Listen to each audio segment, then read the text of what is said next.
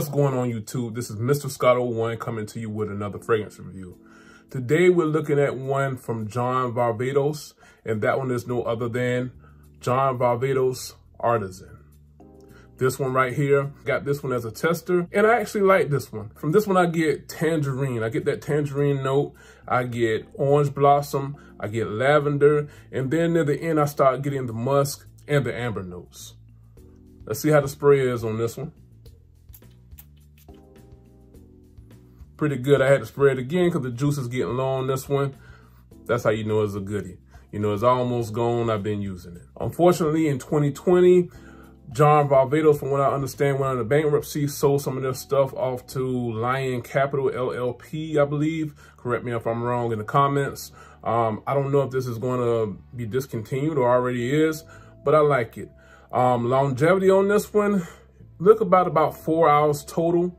Projection, maybe a good hour, and that's only moderate. This becomes more of an intimate type scent, but it's still a nice scent. Just keep an atomizer with you.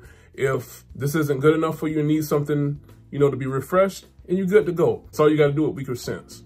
Perfect for any age group during the spring and summertime months because it's a lighter scent. This one won't break the bank either. If you still can find it, you can find it for about 35 or 40 bucks. Like I said, this one is a tester.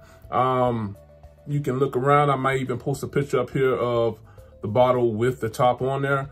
But, you know, it's not much to the top either, but it completes the whole presentation.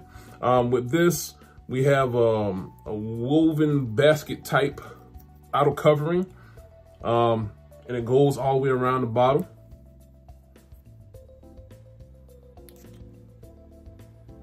This is a real underrated fragrance. Sometimes it doesn't get the respect it deserves, but I don't have a problem with it, and I really like it, you know.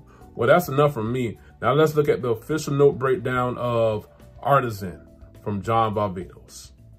At the top, we have clementine, tangerine, marjoram, and thyme. And in the mid, we have orange blossom, ginger, lavender, and jasmine. And at the base, we have musk, woody notes, and amber. This has been Mr. Scott 01, and this has been my review of John Varvatos Artisan. Right behind this one, I'm pumping them out just like I did last Saturday.